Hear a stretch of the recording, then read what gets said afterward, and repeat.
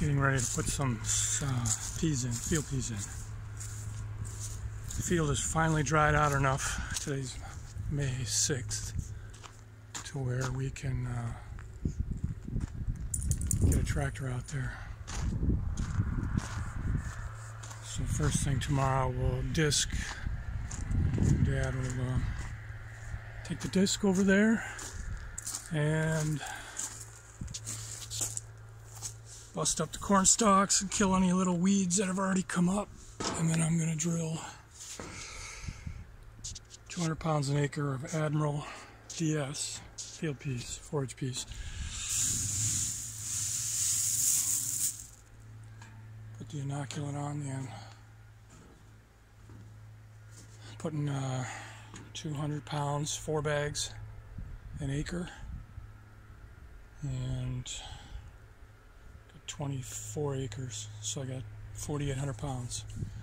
And I think I'm about halfway, or maybe a third of the way, so I might be able to fill this up, this hopper.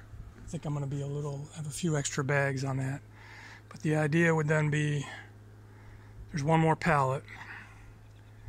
So tomorrow we'll take this loader and pick up the other pallet and throw the extra bags on top. And we've got to drive. It's about, I don't know, half a mile over there, just on the other side of those woods, the field. And then this stuff will get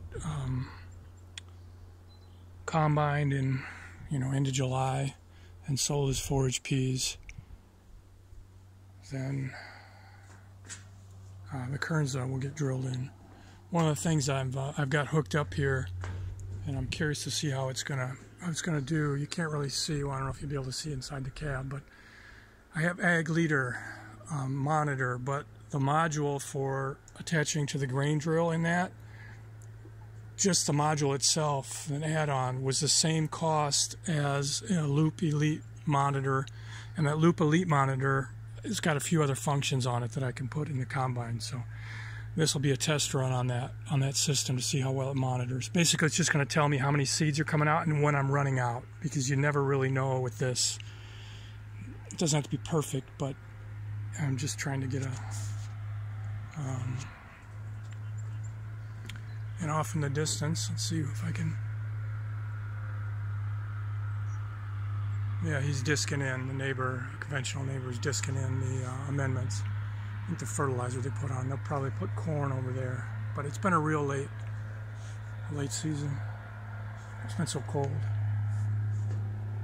I think a quarter of the growing degrees to date, year to date, of normal. Okay, well, it's enough spinning around, bouncing around for now.